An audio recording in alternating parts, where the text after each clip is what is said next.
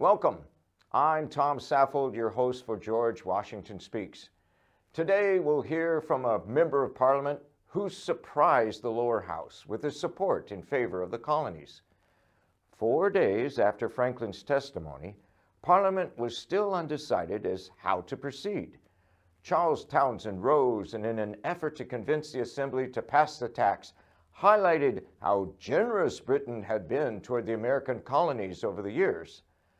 Unexpectedly, a member of Parliament from Ireland, who had served in the colonies during the French and Indian War, could not contain himself and delivered a blistering response to Townshend. "Hold on to your seats. I introduce you to Colonel Isaac Baare, the member of Parliament from Chipping Wickham, in the Baare edition of George Washington Speaks." On February 6, 1765, Isaac Baare cautioned members of the House of Commons regarding the passage of the Stamp Act. We have his words written down. In reading them, I will try to do justice to his intent. He said this: "We are working in the dark, and the less we do, the better. What about our power and our right?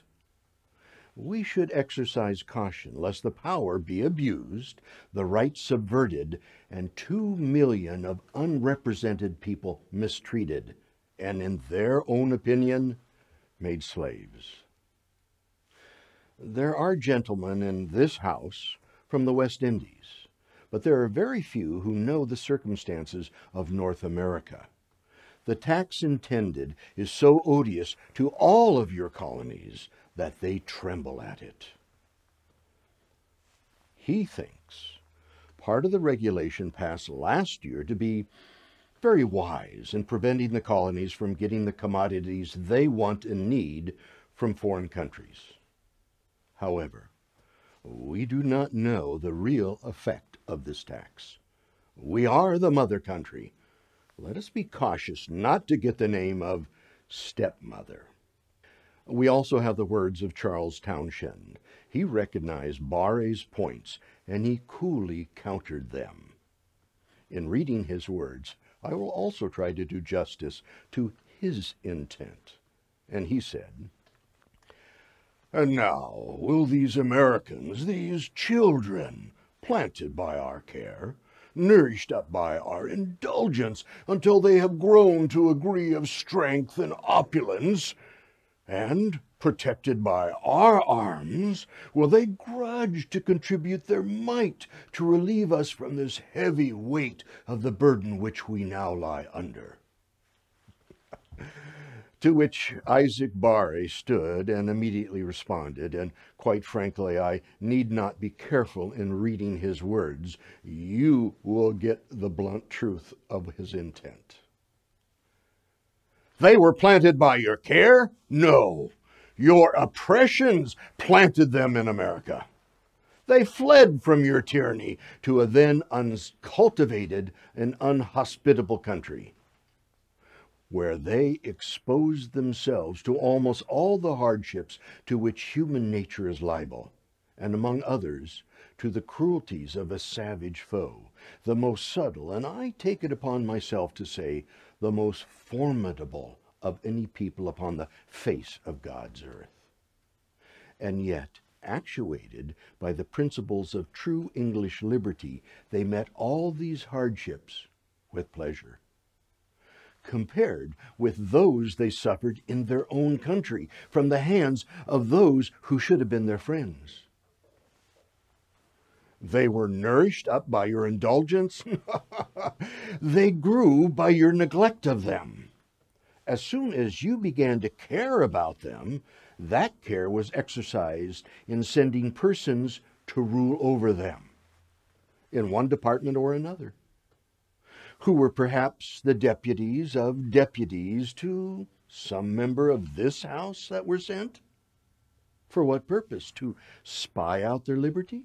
To misrepresent their actions and to prey upon them? Men that were sent there, whose behavior on many occasions has caused the blood of those sons of liberty to shudder within them. men promoted to the highest seats of justice, some who to my knowledge were glad by going to a foreign country to escape being brought to the bar of a court of justice in their own country. They were protected by your arms. They have nobly taken up arms in your defense. They have exerted a valor amidst their constant and laborious industry for the defense of a country whose frontier, while drenched in blood, its interior parts have yielded all its little savings to your profit. And believe me, remember I this day told you that same spirit of freedom that actuated that people at first to go to the colonies will accompany them still in this matter. But prudence forbids me to explain myself further. God knows I do not at this time speak from motives of party heat. What I deliver are the genuine sentiments of my own heart. However superior to me in general knowledge and experience this reputable body of this house may be, yet I do claim to know more of America than most of you, having seen and been familiar with that country. The people, I believe, are as truly loyal as any subjects the king has. But they are a people jealous of their liberties, and who will defend those liberties, even ever they should be violated. But the subject is too delicate, and I will say no more.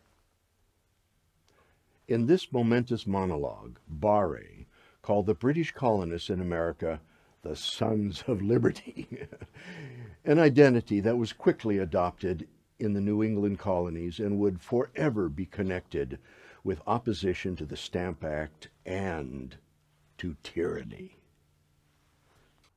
Unfortunately for Britain and the colonies, Parliament was not swayed by the testimonies of either Dr. Franklin or Colonel Baare. As it will become apparent, the issue was not that Parliament was not hearing or paying attention. If you pay attention, you will begin to see it went much deeper than that. Their aggressiveness over the next 18 years exposed the motivations that drove them, even at the cost of tens of thousands of Englishmen's lives. In the next edition of George Washington Speaks, Parliament throws down its gloves and declares they'll no longer be Mr. Nice Guy, that they will openly tax the colonies for revenue to be used to support the troops left in the colonies for our benefit, and that they thought would be the last of it. Join us the next time for how their prophecy held up in the Stamp Act edition of George Washington Speaks.